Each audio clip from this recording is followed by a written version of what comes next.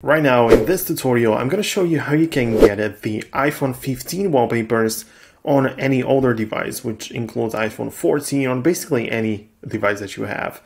The first thing is to get the wallpapers.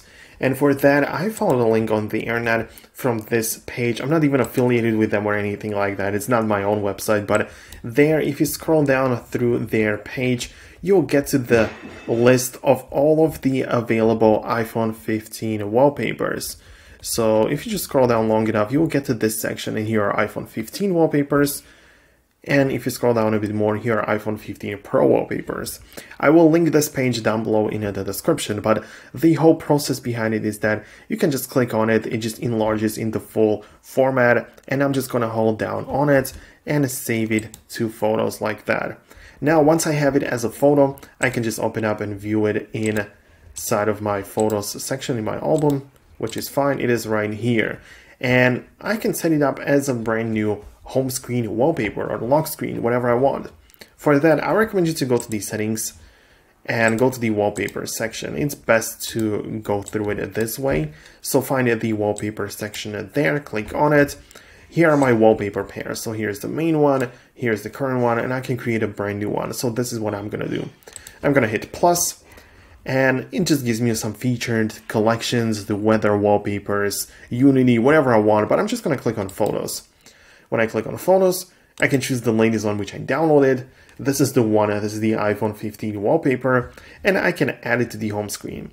You can sure scroll through it and add some effects, but black and white doesn't look nearly as good as the original, so I'm just gonna click on add.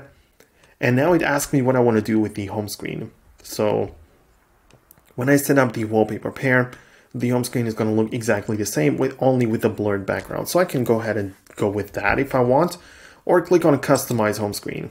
When I click on that, I can unblur it with a blur button like this. It's going to look exactly the same without the blur. Or you can just add some different photo to the home screen if you like, or you can add a color or a gradient, whatever you want. So you can customize it separately, although it's a wallpaper pair, but you can set it up differently for the lock screen as well as the home screen.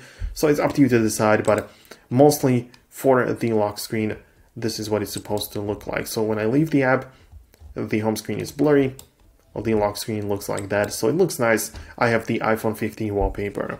For different wallpapers, just follow the same steps. Just get to the same page like this and download a different one, or go to the Pro wallpapers if you like. So yeah, the process is going to be exactly the same, and this is how you can get iPhone 15 wallpaper on iPhone 14. So hope you found this video useful. If you did, leave a thumbs up, but before you go, I need to show you the Foxtecc educational platform. It's free to join. It's linked down below in the description. And the reason it exists is because basically nobody uses their iPhone fully to the full potential. So I created a couple of different courses. My intentions are to make sure that everyone uses their iPhone fully. So that's why I created this. You can join it for free. It's going to be linked there. So I'm going to wait for you. Thanks a lot for watching. See you guys later in the future.